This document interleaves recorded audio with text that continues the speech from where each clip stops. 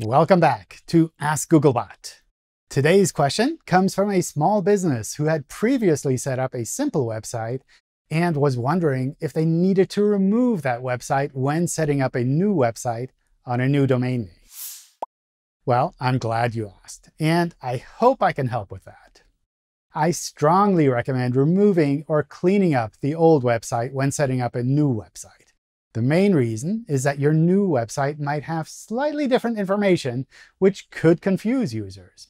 For example, maybe the opening hours or the address have been updated. Ideally, you'd redirect the old website to the new one. Often your web developer or hosting platform can help with setting these up. With redirects, search engines can forward their existing signals to your new website, improving the new website's standing. Users will then also end up on your new website. I'd recommend keeping redirects in place for at least a year. If you can't set up redirects, try to replace the old content with a text saying that you moved to a new domain name.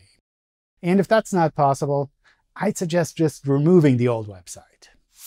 And if none of this is possible, then there's no penalty for your new website, but it does mean that both your old and your new website might be findable for a while. I hope that helps. Good luck with your new website.